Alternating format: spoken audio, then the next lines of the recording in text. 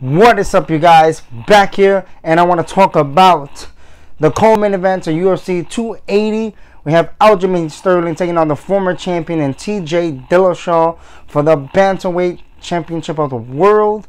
The co-main event, of course, the main event, Charles Oliveira versus Islam Makhachev. I've already done that video, but if you want to check it out, I'm gonna put it in the description below, and also in the cards and at the end of the video. And before I get started, make sure to please hit the subscribe or ring that bell.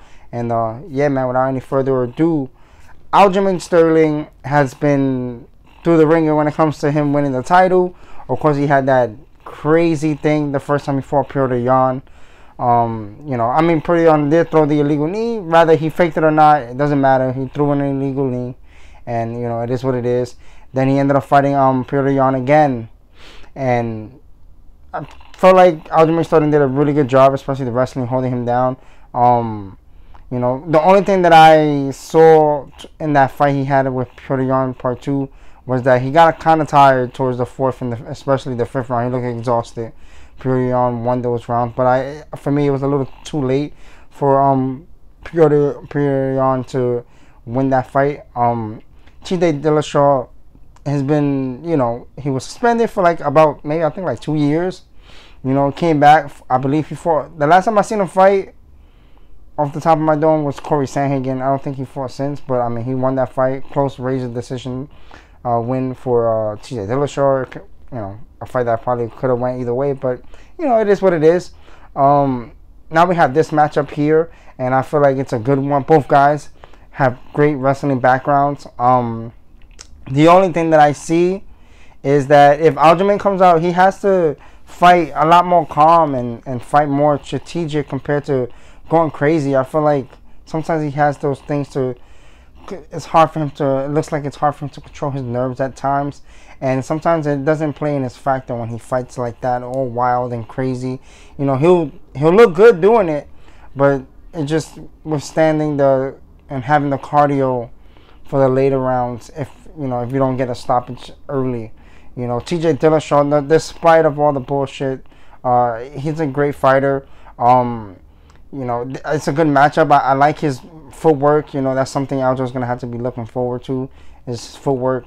You know, because Tj Dillashaw had great footwork, some good power in his hands. You know, it's going to be interesting to see how Tj Dillashaw comes off. You know, I know he's going to want the title back. He wants to win to get the title. So it's going to be interesting, to say the least, to see how he's going to come off. You know, I definitely want to see the wrestling between the both of them and see who's going to have the better wrestling in the fight. You know, but I feel like, again, the footwork of Tj Dillashaw is going to play, you know, it's hard. It's a little tricky because it's I wouldn't say it's kind of like Dominic Cruz, but in the sense of like, I mean, it is, but not at the same time. He's not so too predictable when it comes to his footwork, when it comes to weaving and moving out of the way. You know, I definitely think though power advantage goes to Tj Dillashaw if he can get his hands on Aljamain Sterling.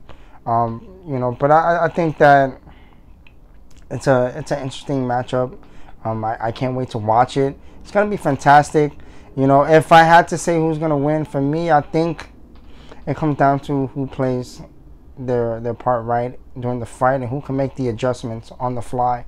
You know, because it's interesting. I want to see the wrestling between them, because I want to definitely, and I'm pretty sure we're going to get to see that. You know, because Aljo's definitely going to wrestle with his hands, if he can't connect with his hands as much as he would like to. So it's going to be interesting. I think it's not a pretty even matchup, but it's close enough that it's not going to be, for me, one-sided fight.